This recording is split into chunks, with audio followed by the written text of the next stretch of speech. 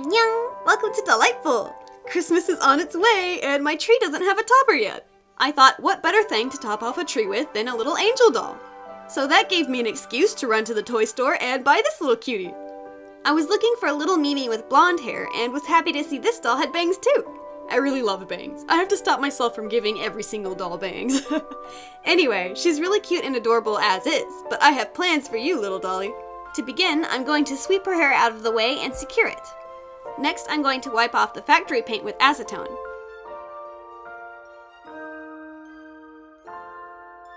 All clean. Give her a wipe with warm water before applying your first layer of sealant. Usually I show myself spraying the doll, but it was nighttime when I filmed this, so just imagine it. Let's start on her new face. I like to begin by applying blush to the cheeks and lips, using a kneaded eraser to clean up around the lips. Next, I bust out the watercolor pencils and start sketching the eyes.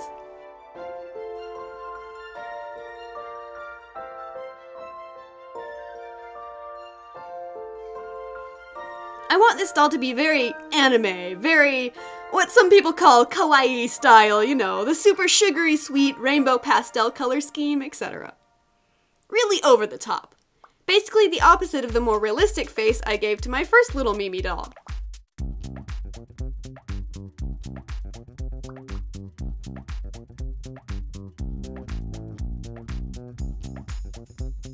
Now, Monster High dolls have eye molding, which makes it easy to place the eyes, but Mimi has a flat face, making it slightly more challenging to get things even.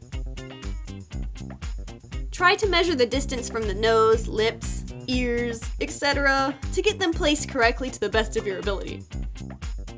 I think my doll might have ended up a little wonky, but hey, only supermodels have perfectly symmetrical faces, right?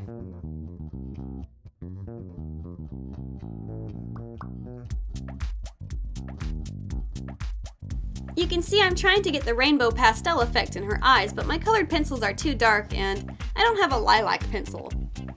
There's a lot of lilac in my design, so I'll likely be touching everything up with acrylic paints.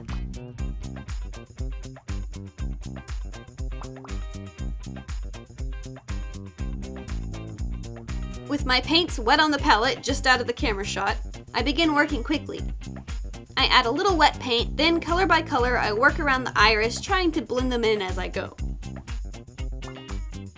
A little roughness around the edges is okay, I think.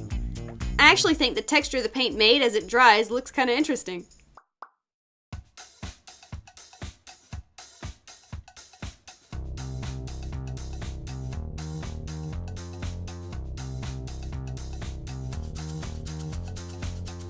Time for the eye shines. Naturally, they need to be as cutesy as the rest of the face-up, so I'm planning on making them star-shaped.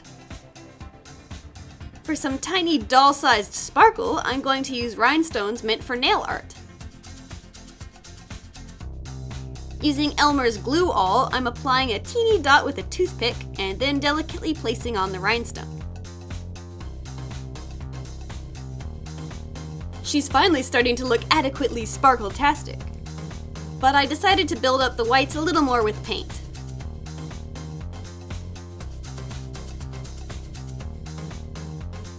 Let's pop a few more shines in those eyes, and there we go! Now she's super duper kawaii! I'm going to seal the deal with Liquitex High Gloss Varnish over her eyes.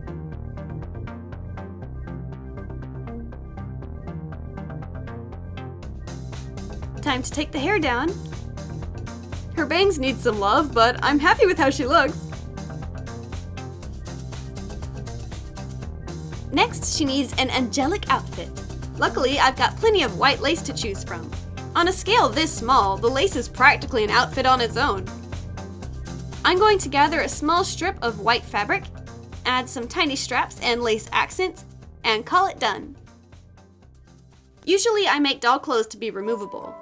This time I'm making this doll for the sole purpose of being a Christmas decoration, so I'm sewing it directly on her with no intention of changing outfits.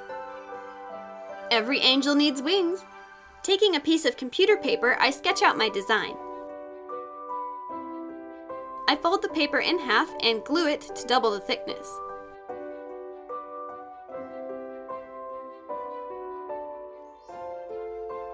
In hindsight, cardstock, fun foam, or felt fabric would have worked better, but I used what I had on hand.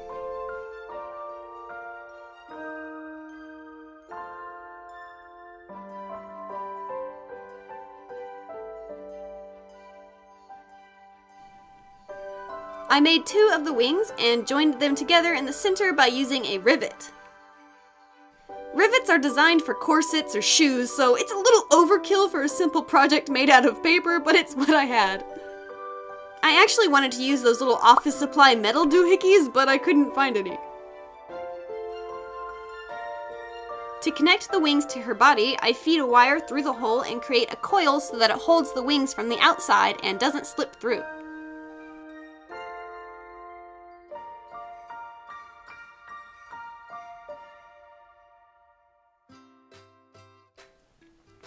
I make a little hole in her dress and feed the wire through so that I can coil around her body where it won't be seen.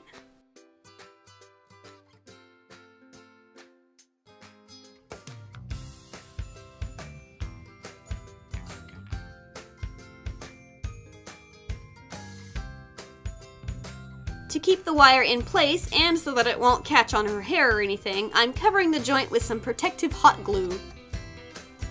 She's looking good, but she's missing something. Of course! How could I forget the copious amounts of glitter? First, I apply glue all over the wings, then sprinkle on some delicate white glitter. Do this over a protective surface like a sheet of scrap paper, and you can reharvest the loose glitter afterwards. You'll waste less that way, and have an easy cleanup. Naturally, this would have been easier before I attached the wings, but oops. While we're at it, let's get some on our clothes and hair. Yeah, ignore what I said about that easy cleanup. For the halo, I'm taking some thin golden jewelry wire and freehanding a circular shape with the stem.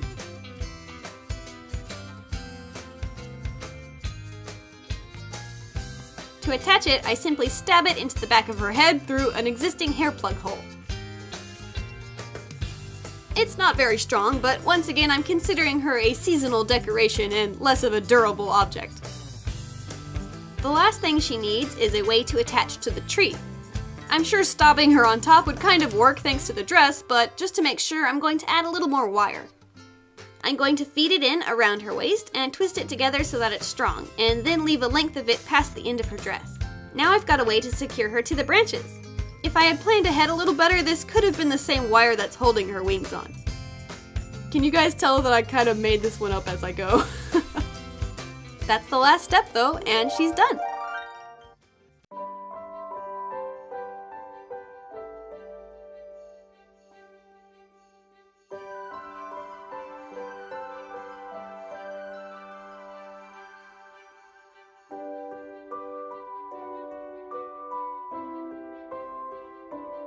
So, Merry Christmas, Happy Hanukkah, Happy Kwanzaa, Happy Three Kings Day, whatever it is you celebrate, Happy Holidays.